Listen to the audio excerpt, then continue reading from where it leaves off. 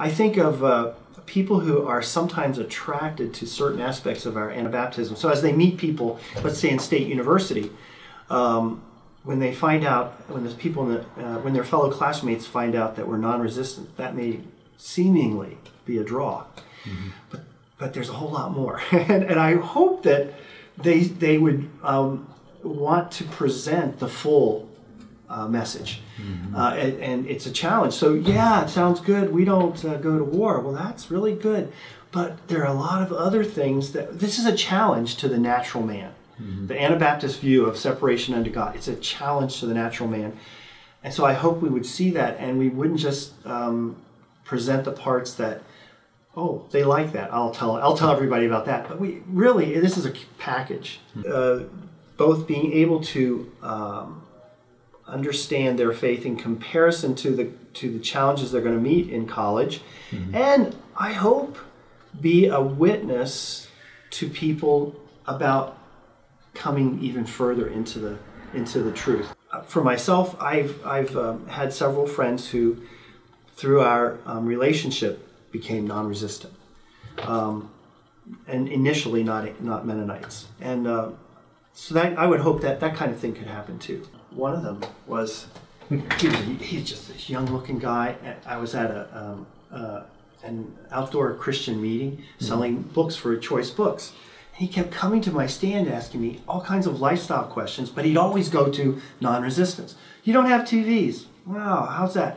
Well, and you don't go to war. That was a big focus.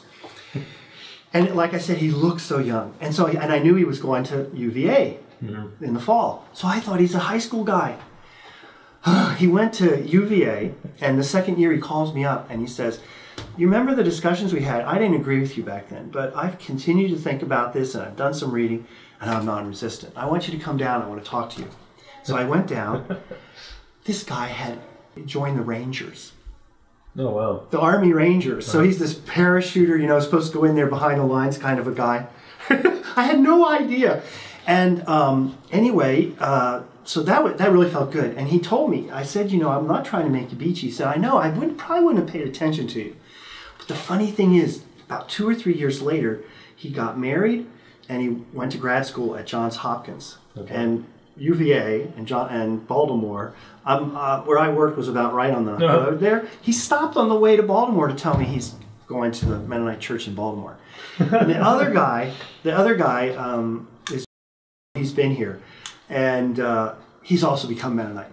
Okay. Originally he was Presbyterian, and he eventually became a non-resistant Presbyterian, which is practically an oxymoron. So I don't think you have to pressure anybody or put any push in that direction, but some of this stuff anyway almost inevitably leads in that direction. Yeah, it's part of the package almost. Yeah, it really is a package. A non-resistant Presbyterian, really? Poor Jonathan. I had 2 interesting experiences at church with him. Reverend Barnes was their pastor, so he's kind of a big name guy. Oh, this is National Presbyterian, where Eisenhower was a member. I see.